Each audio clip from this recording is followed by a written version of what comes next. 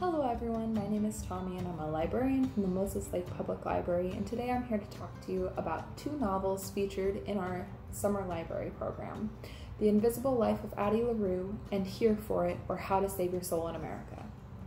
Starting with The Invisible Life of Addie LaRue, this best-selling standalone novel is written by award-winning author V.E. Schwab.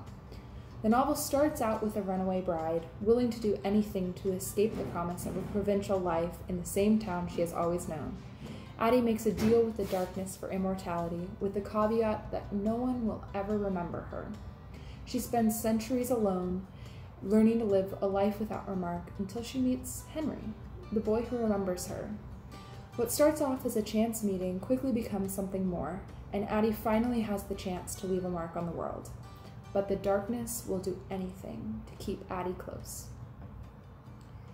Here for It, or How to Save Your Soul in America, is by R. Eric Thomas, and it is my must-read summer memoir.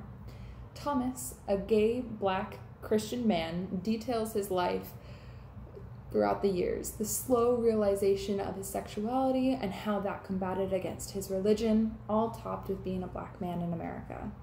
Thomas weaves into his memoir hilarious anecdotes and heartwarming stories of his past, all while dictating his life until now, him being a screenwriter, an author, a playwright, and a live TV show host, married, and happily living out his dreams his childhood self never would have imagined could come true.